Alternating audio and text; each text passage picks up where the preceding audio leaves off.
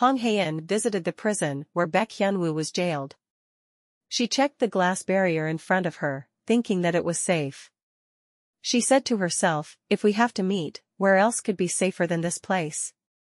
How terrible must be for a person to cheat on his wife and stalk her after divorce, and even commit a murder to end up in such a place. How low must Haein's standards have been? Why on earth did she marry someone like him?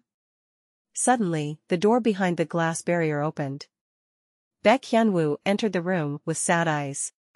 Haein was stupefied after she looked at Hyunwoo. There was a subtle change in her expression.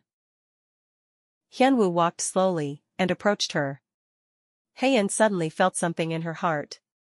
Just a few seconds ago, she criticized him, but now after she met him, she felt something heavy in her heart. Hyunwoo stood in front of her, holding his tears.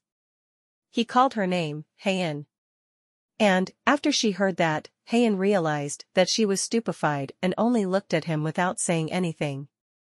Haein averted her gaze from Hyunwoo. Eunsong must have brainwashed Haein and said that Hyunwoo is a bad person. But, after she met Hyunwoo, Haein must felt that her heart tells something different. Hyunwoo's face might be the trigger for her to gain a little part of her memory.